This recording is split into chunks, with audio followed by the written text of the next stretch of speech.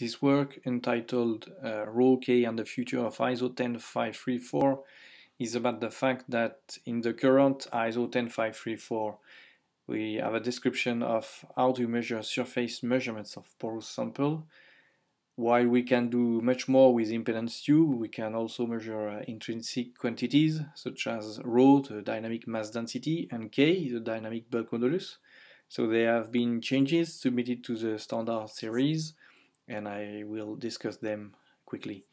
You can have access to these slides going to apmr.matelys.com/2020 Lyon, and you can move between this slide using the arrow keys on the top left and top right corners.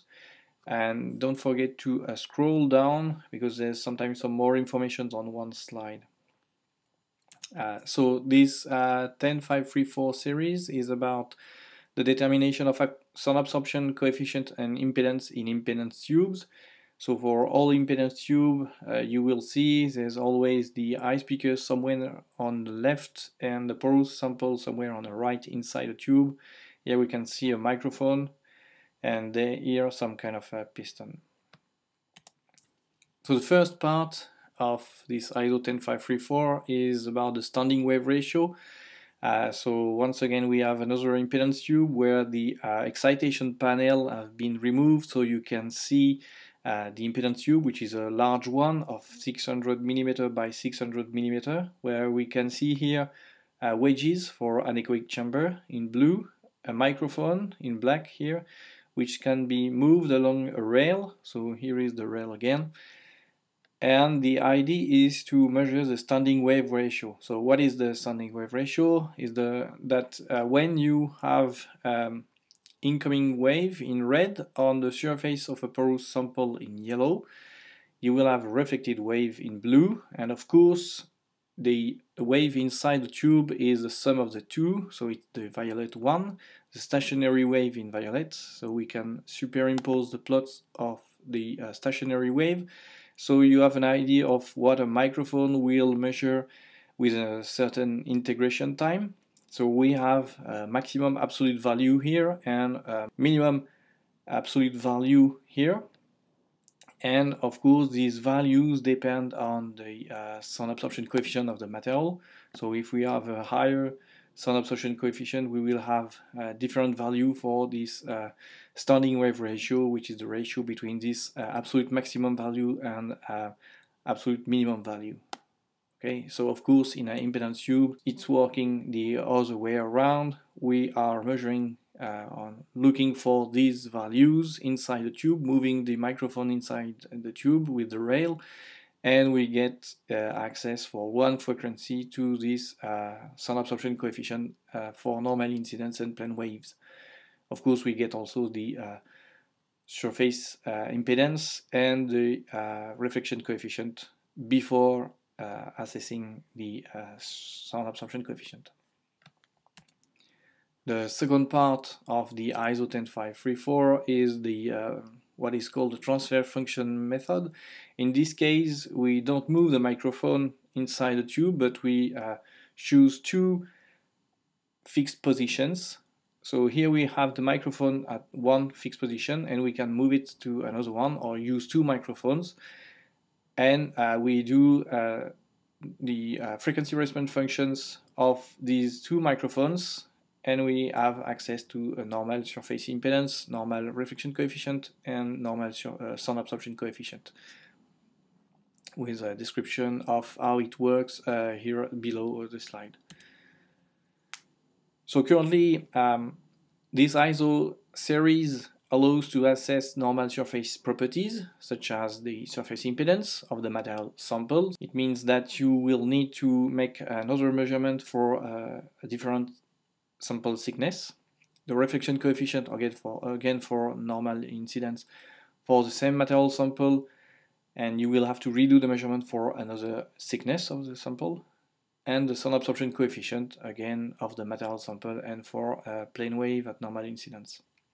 But we can do much more with an impedance tube. We can assess the bulk properties, such as the characteristic impedance, the characteristic wave number, or the dynamic mass density and the dynamic bulk modulus.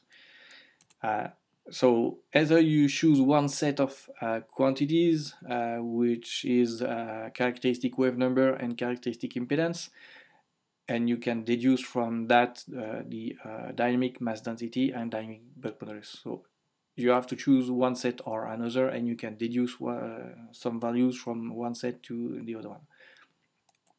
So why dealing with rho and k? It's because Zwicker and Kosten have shown in 1949 that rho characterized the viscoinertial effects. So the fact that at low frequencies we have a viscous flow and at higher frequencies we have an inviscid flow, while on the other side K characterizes the thermal effect, so the fact that at low frequencies we have heat exchanges between the air in the pores of the material and the skeleton, while at higher frequencies there's no more heat exchange possible between the air in the pores and the skeleton. So you have two quantities which describe two different dissipation mechanisms. And of course, the idea behind the estimation of these two quantities is the fact that you can go to material characterization. Here, for example, is the real and imaginary part of dynamic mass density, and on the right, the real and imaginary part of bulk modulus, computed from a set of 6 parameters, the parameters of the Johnson-Champoillard-Lafarge model. And you can see that if you change the value of the left parameters, you only change the dynamic mass density, okay? And if you change the value on the right, you only change the dynamic bulk modulus, okay? Only the value for the porosity is changing both. So the idea behind assessing rho and k is material characterization. I will add some reference below this slide. So how to measure rho and k from a classical impedance tube? There's 3 techniques. The first one is to use 2 thicknesses. So you get a material sample of a thickness h and you do a measurement of the surface impedance, for example, for this configuration, and then you get a sample thickness of twice the first thickness and you redo a measurement of the surface impedance. And then, following Smith and Parrott work, you can have access to rho and k, or the characteristic impedance and the characteristic wave number.